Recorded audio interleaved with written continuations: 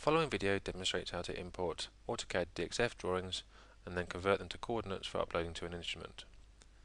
If I go to the CAD folder, right click, choose Import, select the DXF file, press Open. I'm not worried too much about the scale. The units obviously are important, otherwise the coordinates will be wrong. So press OK. So if I click the CAD drawing now, we can see all the layers appearing on the right hand side. And when I go to the camera, we can see the drawing itself. If I zoom in, some buildings here. Okay, we're going to try and get n4ce to extract the coordinates of these buildings for us, as if we were going to go and set them out. If I query those buildings, you can see the points there. And we can see what layer on. It's on a layer building outline. So I'll make that the current layer and turn everything else off. So go to layers, build out, make it the current layer. Now I'm going to turn everything else off by pressing invert, so it selects everything that was selected and vice versa. Press off, press OK. There we go.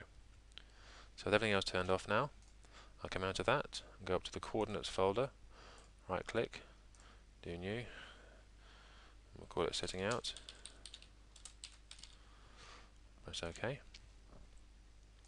So now I have a blank coordinate block, nothing in it. If I go to the camera, we can see nothing there.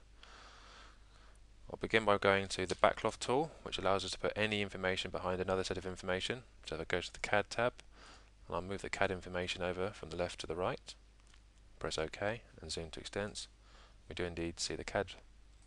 If I zoom into the zoom into the buildings that I'm interested in, I can go to the Tools menu now, come down to Generate.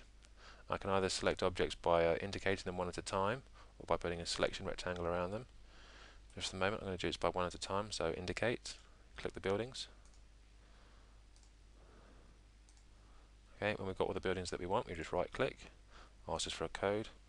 I'll use BD, which I know is already set up for building, and press OK. There we go. If I get rid of the backcloth by using Alt B again,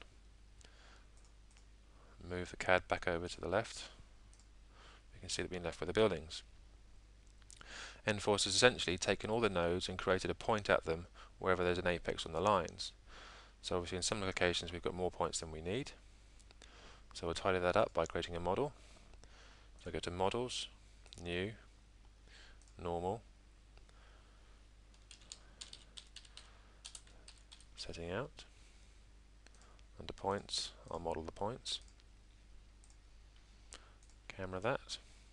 Okay, so all I'm going to do now is just remove the superfluous points. I'll go into the Points, Delete. I'll do it by rectangle, nice and easy then. Delete those points. From there, there, there.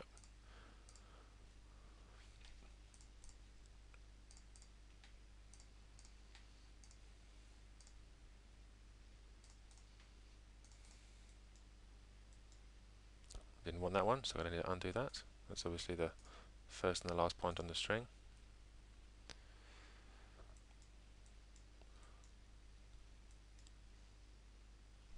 Okay, now so hopefully we've got just the points that we need for the setting out purposes. If you look at the model, there's the points that we need to go and set out. So to export them to a file, we select them all, we right click them and choose Export. Change our log file. We can change our file format to CSV if that was going to be easier for GPS, or we can leave it on a logger file format. I'll leave it on setting out for the moment and press save. Now n4ce asks us what type of instrument are we going to go out to. So if I select Leica for the moment, press OK, that'll be exported. Obviously, setting out the coordinates like this, we need to obviously be able to correspond the numbers to the drawing. So I'm going to go back to the drawing, and I'm going to just recode these points. I go to the Number tab, enable it, put them in white so they stand out. Okay, so if we print this drawing now, we'll know exactly which points we're setting out. And that concludes taking AutoCAD DXF information and turning it into coordinates.